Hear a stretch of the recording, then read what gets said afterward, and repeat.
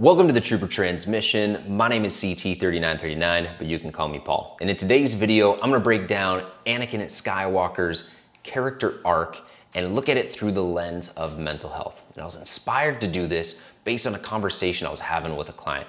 And it was just a dude. We were talking about what he was going through in the lens of fitness, nutrition, and just working on being a better person. And he was like, no, man, it's so nice to have this conversation with a dude. I feel like dudes don't have this conversation a lot. And he's right. And it's not to say women don't have this conversation as well, or women don't struggle, but I wanted to make a video basically detailing out how we see Anakin and maybe his cries for talking to someone and the different signs that we see throughout the movies, and say, oh man, like here are some lessons we can learn from Anakin, or here's some lessons we can learn from the different clone troopers and how they interacted. We'll dive into Fives and his super sad ending and his character arc, and kind of some parallels that I think we can pull in there. Let's just dive into some of the signs that Anakin was showing. So ultimately, Anakin showed 6 big signs of struggling with some form of mental health. Number 1 was a hopeless outlook. And I think the thing that's really interesting here is you can look at the people that he loses in his life, specifically the women that he loses in his life. He loses Shmi, he loses his mother in Attack of the Clones, and you see how that impacts him. That's really his first initial fall to the dark side. Then he loses Ahsoka in the Clone Wars, and you see how that friendship that he loses and his trust in the Jedi really starts to deteriorate how he's feeling. And then he starts to lose Padme. And as he loses Padme and finally does lose Padme, that's what turns him over. And it's really this hopeless feeling of, I've lost everyone around me, or I've lost everything that was important to me. And that's what contributes to him having those mental health things that obviously leads to him becoming Darth Vader. Number 2, super simple, but sleep problems. Episode 3 is littered with him not being able to sleep, having nightmares, especially of Padme dying. Number 3, he's got a ton of anxiety. 1, around Padme dying, and he's anxious about that. He's anticipating that not good thing happening, but then he's also got a ton of anxiousness about becoming a Jedi Master. And that's causing a little bit of delta between where he's at and where he wants to be. Get that anxiety. Number 4, irritability. We all know the quote in the scene where he says, it's not fair. How can you be on the Jedi Council and not be a master? Right? And so you can really start to see, especially in episode 3, but even different episodes of the Clone Wars, where Anakin really starts to be irritable and his emotions are all over the place. Which brings me to number 5, uncontrollable emotions. He's super happy, he's super sad, and we can see the journey that Yoda talks about when he talks about fear leading to anger, anger leading to hate, hate leading to suffering. So when we look at those different progressions and those different emotions that come with it, we can see every single step of the way how Anakin does that. And a little bit later in the video, I'll talk through how that can show up from a fitness, nutrition, especially a weight loss standpoint, or whatever journey that you're on, and how those are going to ultimately lead to you feeling worse and worse from a mental side of things. Finally, we got self-harm, which is a super serious topic. And if that's something you're thinking about, definitely go and get professional help. But even just self-harm in the form of sabotaging. There's a really interesting quote where Anakin says, I want more, but I know I shouldn't.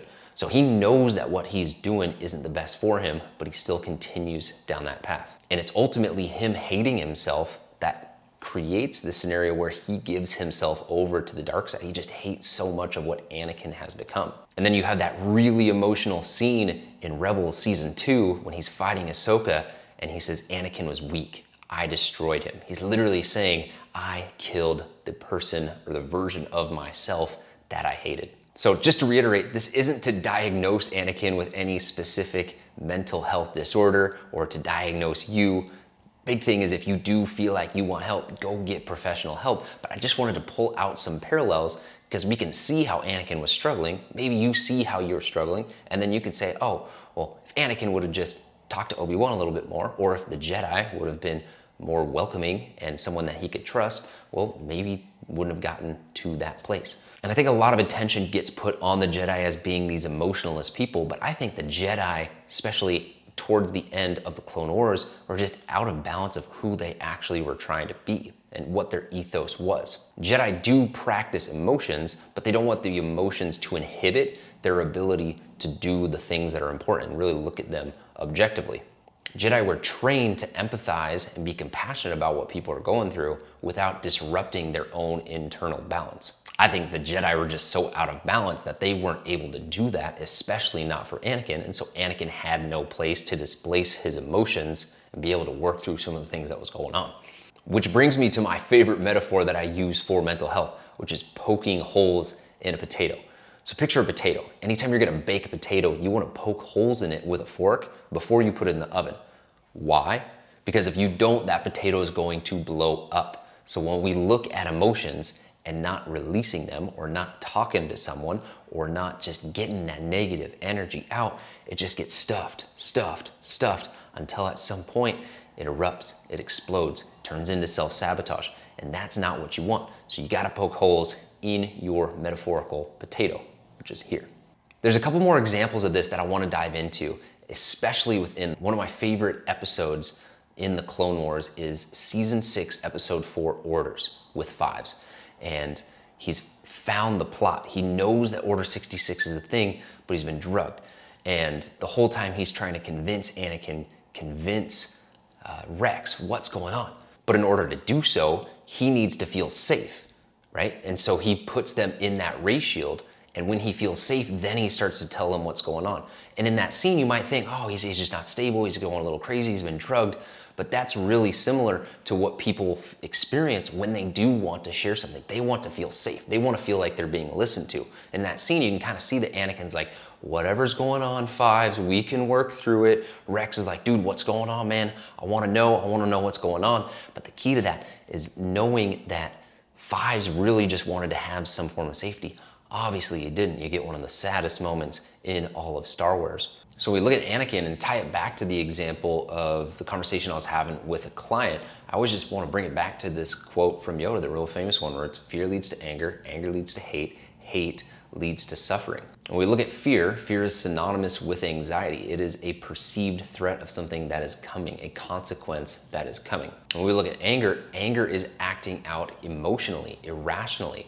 And it can a lot of times stem from a lack of control and being frustrated that you can't control everything. Then when we look at hate, it's often associated with the frustration of not getting results or being really frustrated with the lack of results. And a lot of times that's turned inward because you're frustrated with yourself. And then when we look at suffering, suffering is gonna be the delta between our expectation and where we're at currently.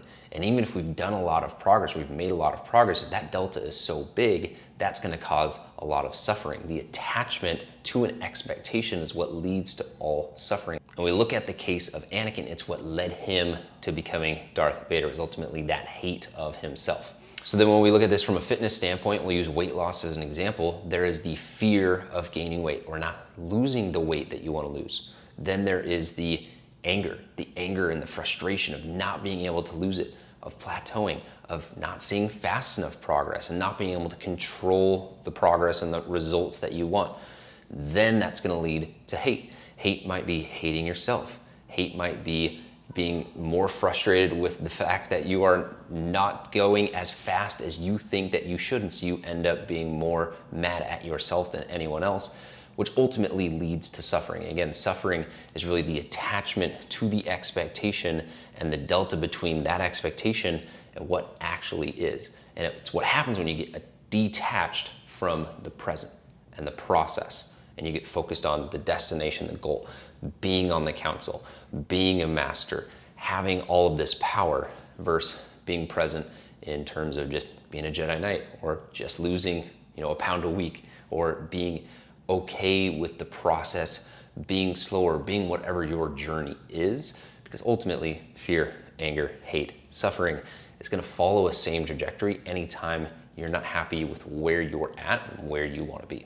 That's all for now. Thanks for watching. Be sure and share it with a Star Wars fan or a friend that you think will get value out of this. And if you want more content and you wanna be a part of the Republic Army, join the free Facebook group or the Discord in the links below. Be sure and subscribe to the channel if you want more Star Wars content, reviews, news, theories, speculation, fitness, mindset, and everything in between. Be sure and ding the notification bell so that you get notified every single time I release a new video. This is CT3939. I'll catch you next time on the Trooper Transmission.